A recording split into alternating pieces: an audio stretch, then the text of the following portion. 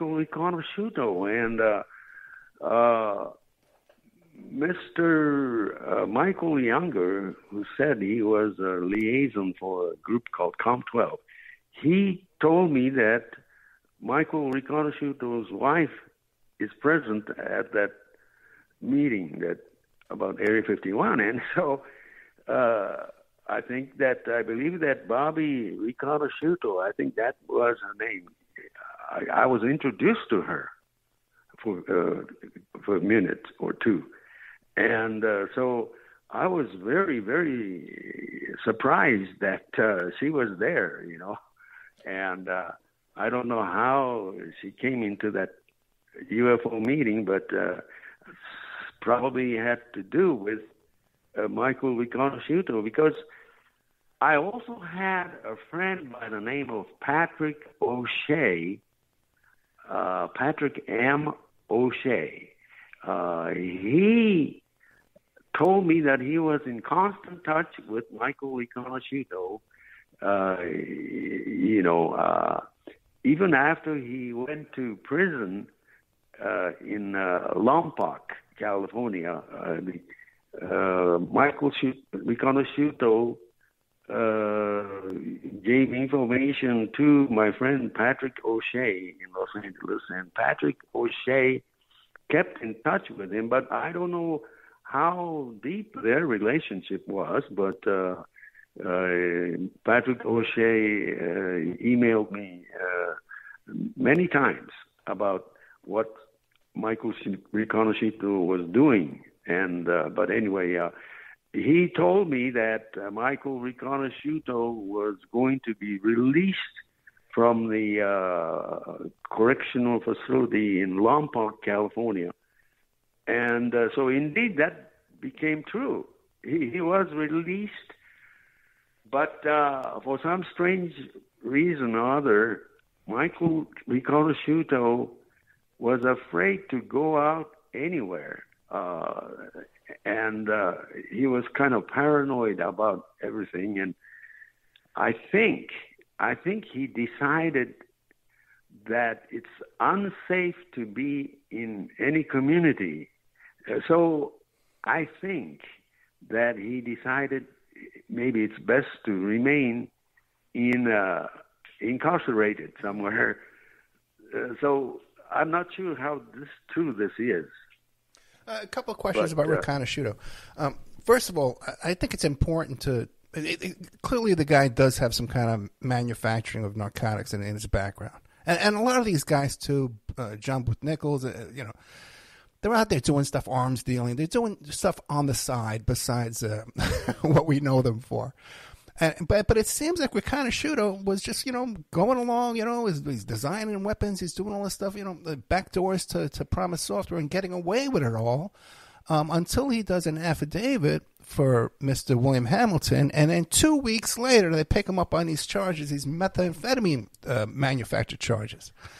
Now, in your experience with Riconosciuto and the people around him, and you describe his paranoia, many people would suggest that paranoia is a symptom of the use of methamphetamine. What do you think of that? Could that possibly be an issue here? That's very possible, I think, and because Michael Riconosciuto himself has a multifaceted, involvement with anything, and so he was involved in so many things, and many times he was himself kind of confused, and I believe that he used all kinds of disinformation as well to confuse people, and maybe he enjoyed confusing people. But one interesting thing about Michael Riconosciuto is that he believed that besides the Cabazon Indian Reservation in Southern California, he seemed to believe that that there was other facilities. One of the facilities he believed was in New Mexico. Believe it or not, he was aware that there was some kind of underground facility in Dulce, New Mexico. And this sounds strange, but, there was this magazine called Technical Consultant that appeared in 1990, early 1990, I think. This Technical Consultant magazine had nothing to do with UFOs, but there was an article in that claimed that the helicopter crash in near Area 51 in 1991 had something to do with Wackenhut, and that Wackenhut was responsible for securities in very sensitive military installations. But also, this technical consultant claimed that there was a facility in Dulce, New Mexico that is very curious. And so Technical Consultant magazine contacted the tribal council or tribal officials of Dulce, New Mexico, which is an Indian reservation. Again, here comes the Indian reservation thing again. But anyway, the Technical Consultant magazine talked with the tribal officials who were scared on the telephone to talk about what they know. So there could be something to this story, that the government, through the people like Wackenhut Corporation, may have been doing some military experiments. I know that in Cabazon they were doing some kind of fuel air explosives and so on, and so who knows what this is all about. Yeah, I hear you, man. What do you make of the Netflix documentary? There was a lot of great new information came out, but the last episode they smear Mr. Hamilton, which I very outraged about, and they also smear Riconosciuto too. That these guys are having fantasies. What do you make of that? What did you make of the overall Netflix and especially the smearing of Hamilton and Riconosciuto? Well,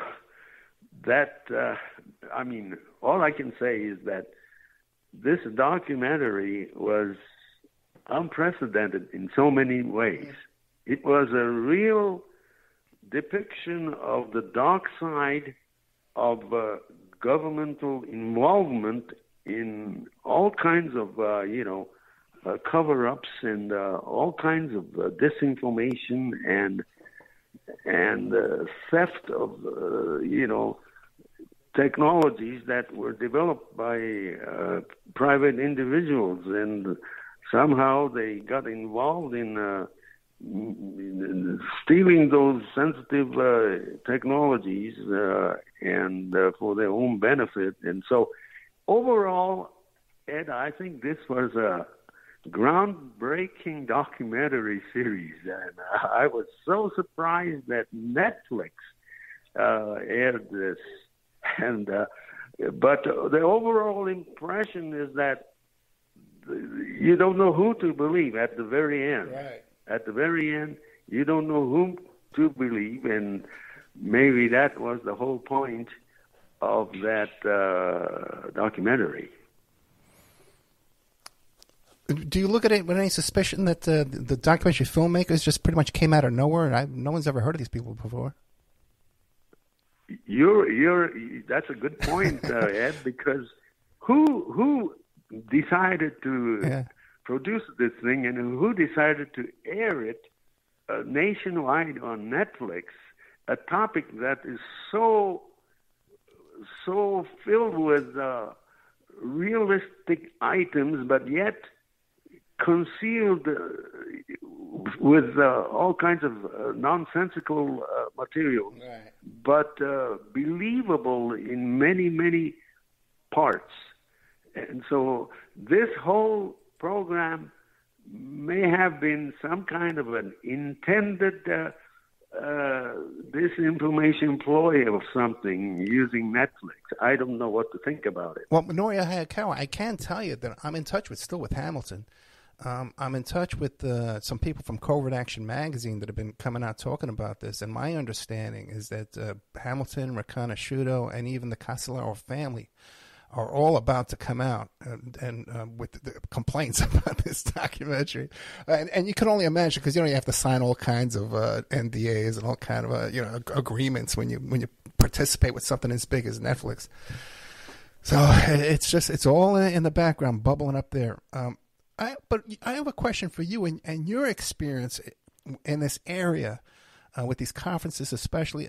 And you got John Booth Nichols and Wackenhutch showing up at your conference here.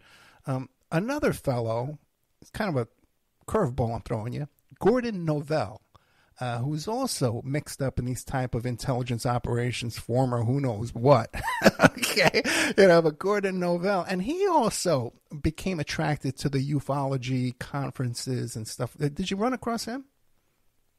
No, I don't think I recall that name. Okay, but I've attended so many conferences, and I don't actually attend any conferences anymore. Because I don't see the point. And, right now there are so many things that are being propagated in the ufological community. And so last year, there was this congressional hearing about UFOs, and even that itself was so strange and incomprehensible what they achieved. I have no idea what the purpose of that so-called UFO type of release of information. It's there are people, strange people and characters such as Luis Elizondo and all kinds of people that are involved in propagation of something that cannot be proven. Mm-hmm. But people are being brainwashed, unfortunately, by all kinds of disinformation coming even from the Pentagon itself. And so finally, my conclusion is that I don't think there is an intentional cover-up of the UFO phenomenon by the Pentagon. I think the point is that the Pentagon themselves do not understand this phenomenon, and this is the reason why they cannot make any statements without bringing up items that cannot be proven by science.